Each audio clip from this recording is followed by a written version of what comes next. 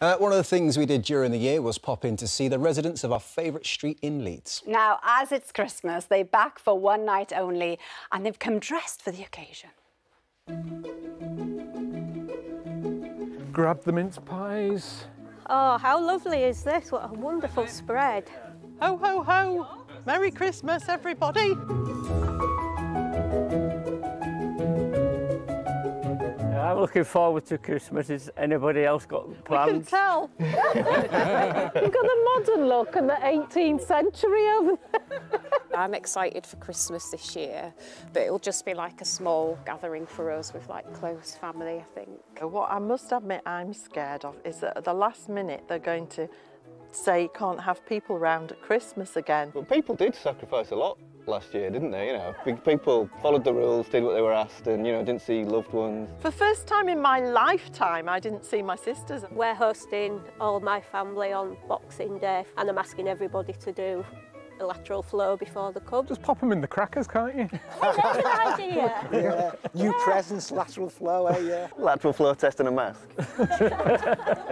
I don't think they'll dare lock us down before Christmas because I think people won't do it. They've lost that faith and the want to do it. If we do have another lockdown in January, is we can come out in the street and chat again. Yes. Yeah.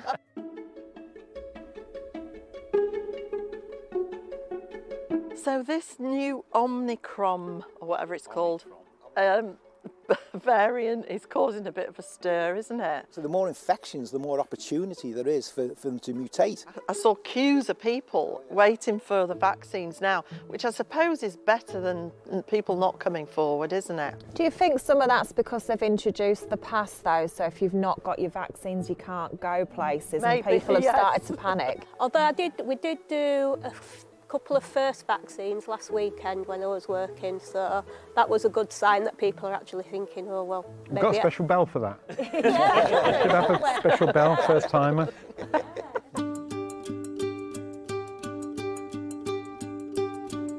This year, it's been amazing. What do you think of the couples in the final? Isn't it so diverse? Rose, of course, as you know, is deaf, and one of my sisters is deaf, so that kind of touched me quite a lot. It's the first time that we've ever seen two men dancing together. That Argentine tango as well, that was just absolutely out of this world. And apparently the very first Argentinian tango was danced between two men.